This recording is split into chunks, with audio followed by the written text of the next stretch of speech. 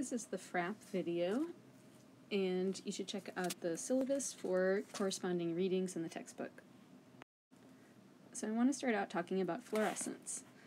And one thing that's important to know right off the bat is that it's super cool, has a lot of applications, and secondly, that its spelling is different than that of flower, so watch out for that. So let's talk a little bit about fluorescence.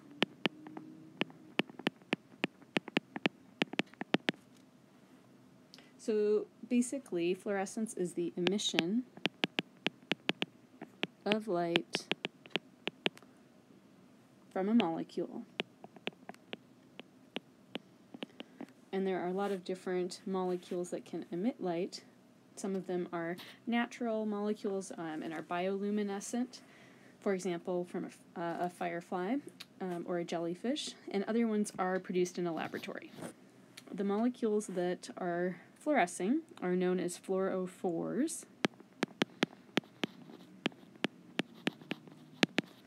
And a fluorophore is a fluorescent chemical compound that can re-emit light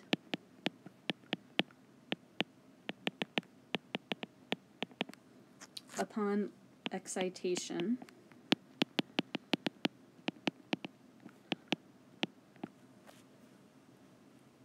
from an external light source.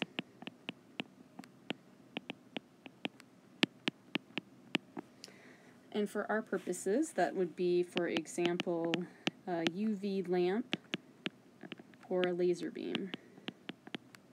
I don't get to say laser beam very often in my lectures, so that's kind of fun.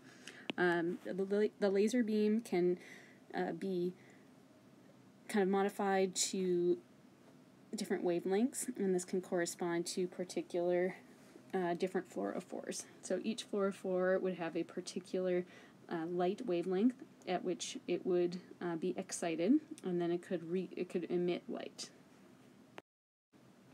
Okay, so let's talk about some of the applications of fluorescence, especially for science. So a lot of those are shown here on this slide, and I have to say there are a lot of amazing fluorescent images out there. If you get bored, it'd be a fun way to kind of check out a lot of different options. These are just a few options for how people have used fluorescence. And basically, here are some of those applications. Basically, you can label live cells and watch the movement of certain molecules. And there's two examples of that here, at least of cells that are labeled. So one of them, right here on the lower left, this is looking at individual cells here. The nucleus is along here, and you might be able to guess what these long fibers are. They're part of the cytoskeleton. Presumably they're tubulin. And basically here we see that there's fluorescence that labels just that particular protein, tubulin, and it makes some really amazing arrays. Secondly, over here, this is a HeLa cell, and it's labeled with two different fluorescent molecules. Each of them emits a different color, so one protein is emitting a red fluorescence, and another one is emitting a green fluorescence. And in this case, the green is labeling some mitochondrial proteins, and then the red is labeling another fibrous protein. A second application for using fluorescence is to be able to look at specific gene expression,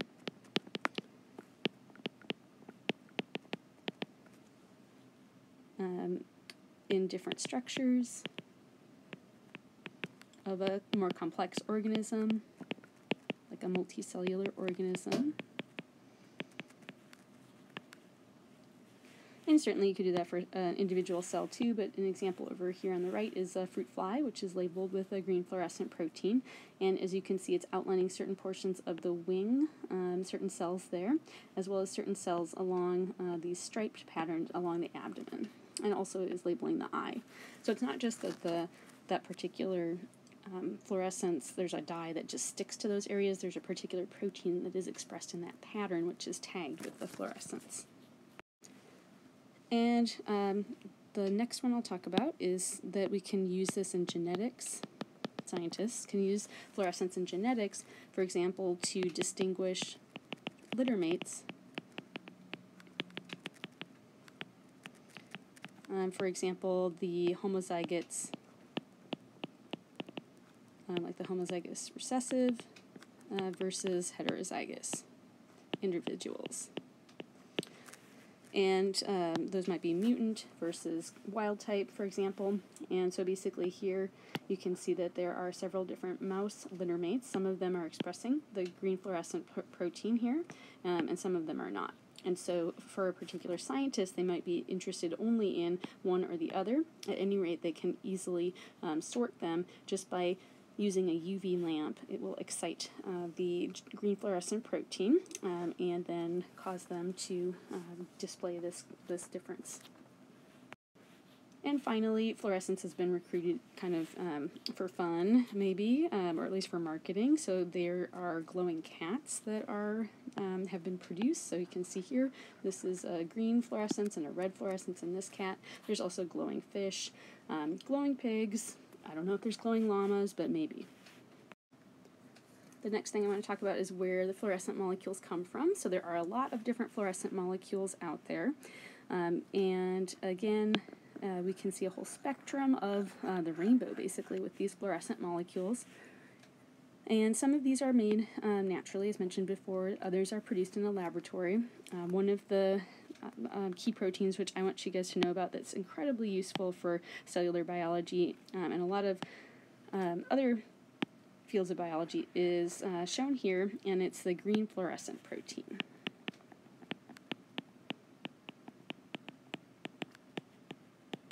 So that's its name, and its abbreviation is GFP, which you should know. GFP is about 238 amino acids. There are a variety of different variations out there, and in the picture here you can see the jellyfish, Aurea victoria, in which GFP was originally isolated.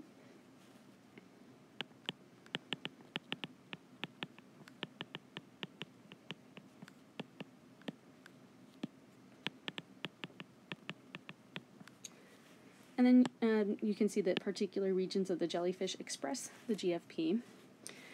Just kind of FYI, these jellyfish are commonly found in the Pacific Ocean, ranging all the way from Alaska to central California. They're particularly plentiful in Puget Sound, which is in Washington. And kind of a fun fact, so in 2008, a Nobel Prize in Chemistry was awarded for the scientists who isolated green fluorescent protein and learned about it. This is the protein structure of green fluorescent protein, so you might recognize this shape, so think about what that could be. If you're thinking of a beta barrel, that's correct. The fluorophore portion is in the middle here, just kind of FYI. And there are a lot of variations of green fluorescent protein. Now there are red fluorescent, yellow fluorescent, and so those are called RFP or YFP. And you may run across those in some of the technique articles that we talk about when we look at data, or in your textbook when they have certain images. So next let's talk about how the protein that we might be interested in would end up with fluorescence. That's through a process called tagging. And so there's two ways to tag proteins. One way is to covalently bond a fluorescent molecule to your molecule of interest.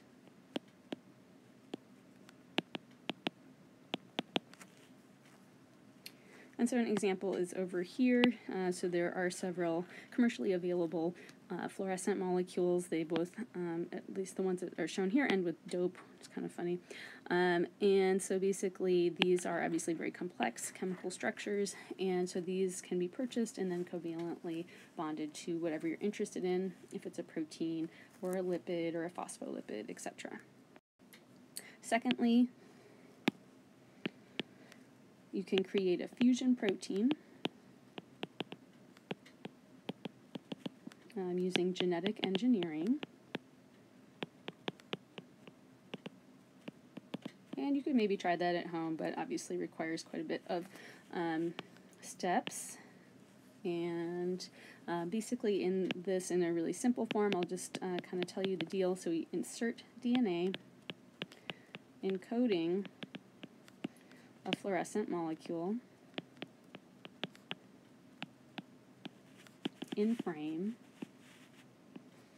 with your gene of interest.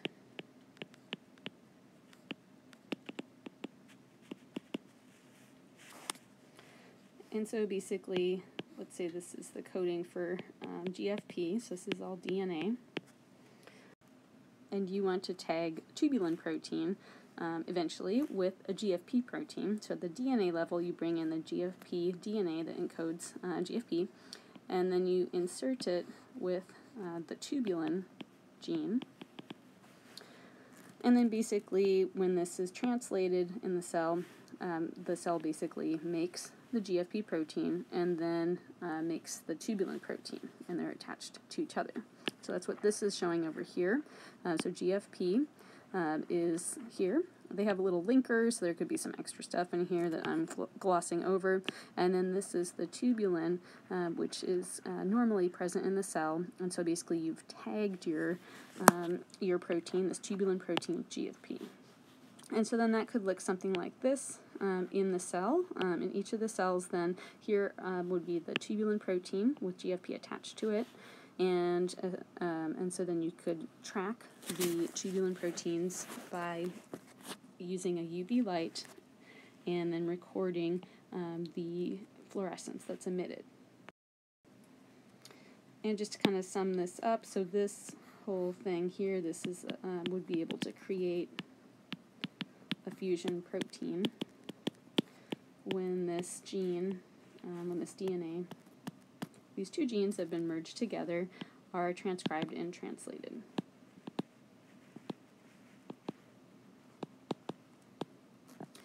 And if it seems a little bit odd to you to stick two proteins attached to each other that normally would not be attached to each other, and think that they're going to work the same way, that's a really good thought. There's a lot of controls that have to come in to make sure that this alpha tubulin is still doing all the normal things that it would do, and that this extra tack on of GFP isn't somehow changing its function. Okay, so now that we've talked about fluorescence, I want to talk about the photobleaching, which is one part of the Frap. So let's talk about photobleaching first. So photobleaching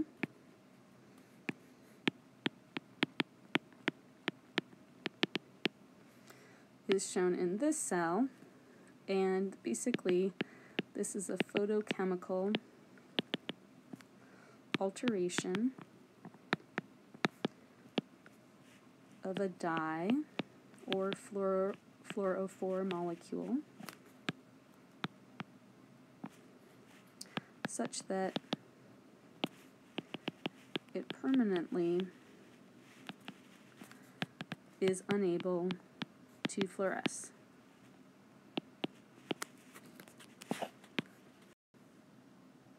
So basically in this picture we're looking at a cell. They've color-coded the cell green here, but the idea is that a laser beam has been aimed at this little area, which is shown in the dashed area. And so if that laser beam is left on there too long, and this would have to be like on the order of like 10 minutes or something rather than a typical, let's say, a minute or less. So this particular region, the fluorescence is no longer able to emit light. And so you just see a black area there instead of the fluorescence. And so this is the photobleaching event here. And then basically the cells, if they're alive, can recover. So cells can recover from the photobleaching. And that's basically what we rely on for the Frap method, not Frap A. I had to put it in there, and we'll talk some more about that on the next slide. Okay, so now what we're doing is zooming in to look at that area that a very small area of the cell and checking out what the membrane looks like from the side view, and also looking at the top view, kind of zoomed out a bit to see what this would look like if photobleaching might take place, or if fluorescence is happening as we'd expect.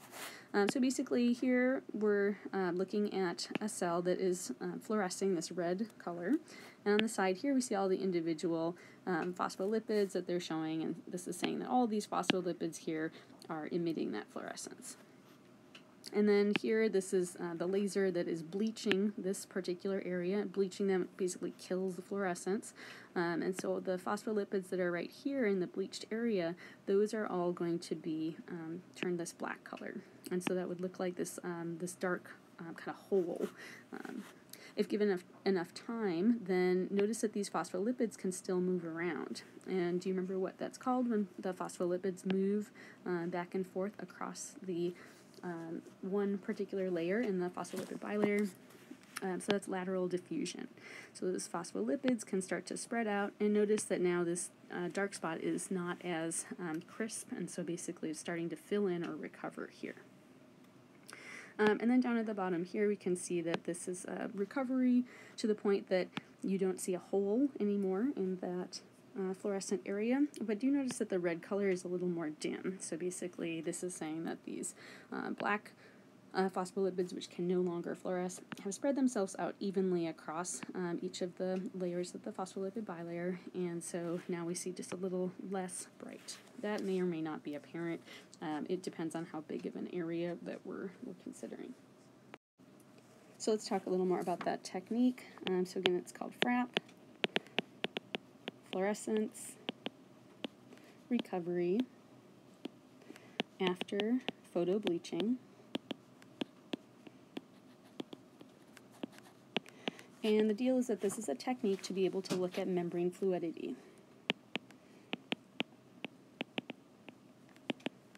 So basically you can compare membrane fluidity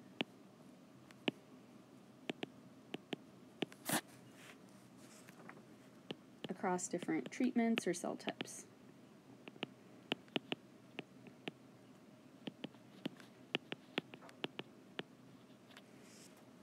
Etc. You could probably compare different proteins as well. So again, this is the photobleach event here.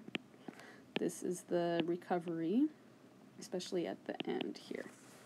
So kind of in the process of recovering. And so basically what can be done for this is that a graph can be prepared.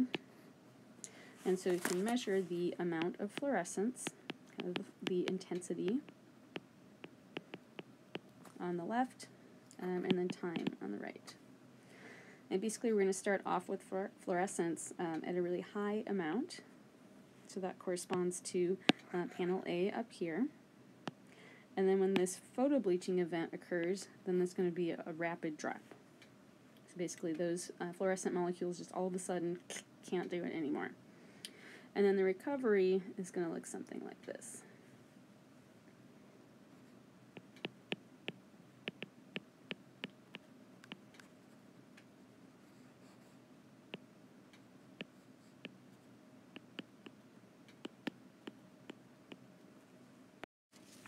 To compare the fluorescence recovery, can basically compare the slope, and also scientists will measure the diffusion coefficient and calculate that using the graph. We're not going to talk about how to calculate that, but I want you to know about the diffusion coefficient, namely that greater values for the diffusion coefficient mean a faster recovery for fluorescence recovery.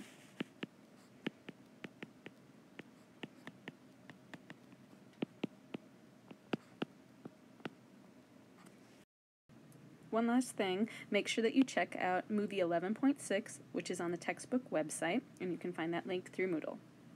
It's got a really nice depiction of this process. Next thing I want to talk about is single particle tracking, and we can see some of the results of single particle tracking here. So single particle tracking, or SPT, is a method in which individual molecules, for example proteins, are labeled with a tag. It is often a colloidal gold, which is detected by an antibody. And for now, just know that we are looking at individual proteins, or a very small number of proteins. This is in contrast to the Frap, where we're looking at a region of the cell which a large swath of proteins or other fluorescent molecules are bleached. So single particle tracking can show us more individualized movement. And basically this is going to track movement, in other words, diffusion of a molecule. And so we basically see a trace of where a particular molecule has been going. And so you can see that there's a range of these kind of drawings. So in A, this is one SPT T result, where this particular protein, let's say, started right here and then moved all around over this period of time. On the other hand, for protein C, notice that it didn't move very much at all. And so basically the more spread out that the SPT is, then the more that particular protein diffuses. And so one thing to think about is under what circumstances one protein might be able to diffuse more than another, for example, due to its localization or membrane properties.